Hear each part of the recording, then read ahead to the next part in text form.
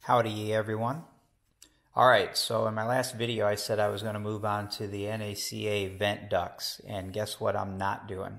I am not going to do those vent ducts. I've decided to go ahead and move on to the upper forward fuselage for the tip-up canopy. So this is drawing 24 alpha. So the first thing that I'm working on is this piece of aluminum angle here. It's aluminum angle. The total length is 42 inches, 42 and 3/16 inches. Pay close attention to the drawing because the drawing is depicted full scale, but you start at the center line. So it only shows you half of the aluminum angle. And basically all you do is you start at the center line of your angle and you measure from there. The center line is your 0 point. You measure over 3 and 23/32 of an inch and make a line. And then you measure over 4 and 15/16 of an inch, make a line, and measure over 6 and 3/16 of an inch, make a line. What I decided to do, rather than try to stretch, because this goes up to 21 inches, so rather than try to fumble around with using a tape measure across here, so here's my center line. Rather than trying to measure across here, all I had done was measure from one line to the next, to the next, to the next. So I started from center. Let me flip this around so you can see it a little better. Here's my center line. Started from center and I measured over that first number, 3 and 23/32. Made my line. And then all I did was I measured from this line to make this line. And then I measured from here to draw my line, instead of referencing 0, because I didn't want to stretch a tape measure across here just because it would be too cumbersome. So I would, if you do it that way, I would recommend getting one of these calculators that will actually calculate and display fractions. So let's just say, as an example, let's say that I've just drawn this line, 8 and 21/32 inch. I have this line marked. I want to figure out what this line is. So you basically just take 9 inches, 29/32, and subtract 8 inches, 21/32. Wow, did I say seconds? Let me start over. So obviously to get this distance here, you just take 9 and 29/32 inch and subtract that from 8 and 21/32 inch. Well, how are you going to do that without a calculator? And how are you going to convert those to decimals, right? So if you have one of these calculators, it will do it for you. So the first number is, what I say, 9 and 29/32. So you do 9 inch 29/32. See that?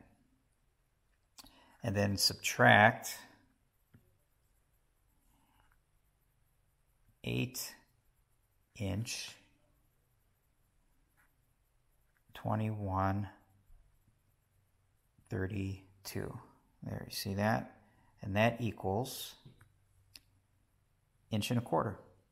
So that's how I did it. Rather than trying to, let me turn this off.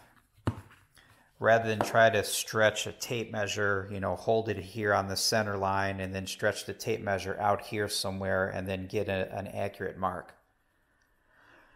So I just did that. I got those all laid out, and then I had transferred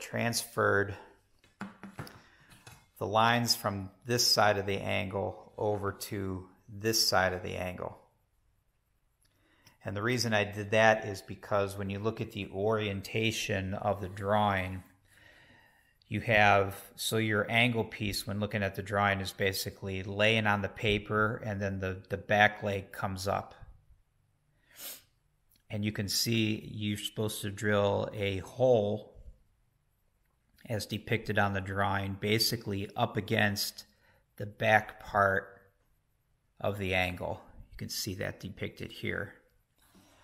So basically, the drill bit has got to come down right up against this back leg at your different hole locations. So rather than trying to figure out how to drill that from this side, I just transferred the lines over to this side of the angle.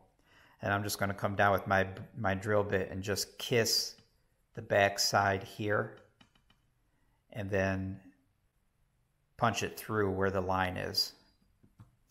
So that's what I'm going to do next. All right, talk to you soon. Howdy, everyone.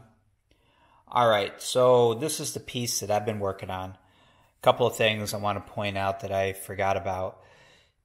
This does say that it's full scale, but it's not entirely accurate because here is your 0 point, your reference point, which is basically halfway the distance of this part. So from 0 over to here, they say it should be 15 inches. But if you actually measure this on the print, it's not. It's actually a little bit bigger. And if you lay your angle physically over the part, you'll see that this leg here is actually bigger. So this is a little bit, this is not entirely to scale. So you can't just use this to mark your reference lines. You have to measure them to get these dimensions correct. And so that's it. So I laid out my angle according to these dimensions here. And you can see they give you a radius dimension here, which I had done. It's a radius of 1/16. So an 1/8 inch drill bit will give you that radius. I had done that, but long story short, here's my actual part. So I had laid out my lines like I had shown previously, and then I ran my 1/8 inch drill bit right up against this back leg, right up against it, and then through to get that radius at the bottom of each one of these tabs. But then when it came time to cut these angles, I couldn't use my bandsaw because I got a super small benchtop bandsaw and I just don't have room for this length of material. So I pretty much cut every single one of these with a hacksaw. And then I had to come back and file it. And during that process, I had to come back and clean up each of these individual 1/8 inch holes that I had put in it. And using a super small file to do that was proving to be a pain in the butt. So I went up to a little bit larger rat tail file. So I ended up using, where'd you go? Where's my file? Here he is. So I just went up to a little bit of a bigger file. This is a rat tail file that I was using. And in doing so, it made this radius quite a bit bigger. But I actually prefer this better. With the larger radius, you get a little bit less stress in here when you make the bend. So my angle piece is now finished, and you can tell that these cutout areas look different than what's shown on the drawing. And that's just the way it goes. I'm okay with it. I actually kind of like it better, so I'm good with that. The other thing that I want to make note of is obviously the reason you cut these notches out is so that you can bend the aluminum. So these notches get cut so you can bend this leg here of the aluminum.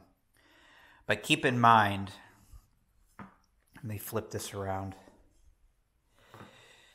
As shown on the drawing, you can see that the radius of these drill points, they go all the way to the other leg of the angle. So in other words, the bottom of that cutout, did that focus? The bottom of that cutout, the radius of that cutout needs to be as low as the face of this leg of the aluminum. If you don't get that all the way down to this face, if there's a little bit of an edge there, if there's a little bit of this inside corner still sticking up vertically off of this face, when you go to put a bend in here, it will probably crack that because you still have a very, think of it as you have this leg of the angle, you have this leg of the angle. If you don't get that radius all the way down even with this face, you still have this leg of the angle sticking up. So make sure you file that all the way flat. That's why you see these little scuff marks at each of those locations, because I ran my file completely flat against this face to make sure that that radius is all the way down. Maybe that's a little bit of a better angle.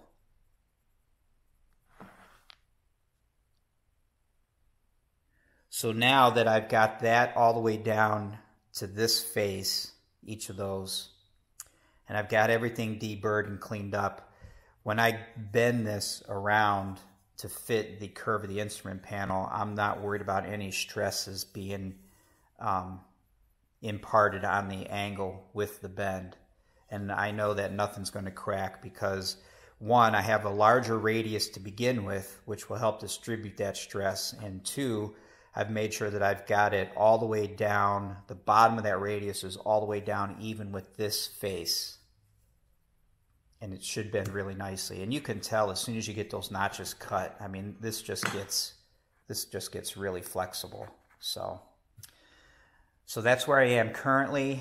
I think I'll probably start fitting this to the actual instrument panel, but I'm not sure. I got to read through the instructions and look over this print some more.